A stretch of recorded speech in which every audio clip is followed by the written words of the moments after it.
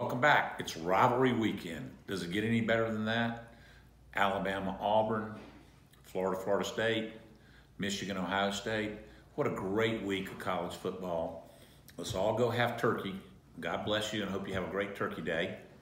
And then let's start watching college football. Big game for us, Texas A&M LSU.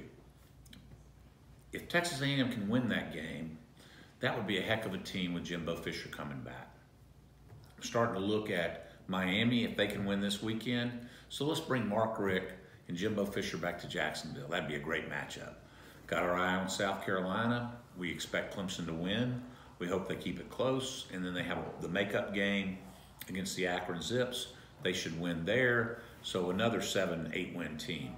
On the Big Ten side, it's really scrambled up. It's really difficult to figure that out.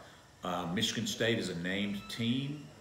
We'd be excited about having Michigan State. We're looking at them hard.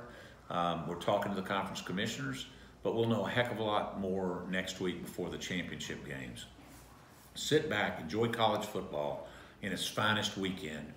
Oregon, Oregon State, all these teams playing each other. Washington, Washington State. It probably doesn't get any better than this.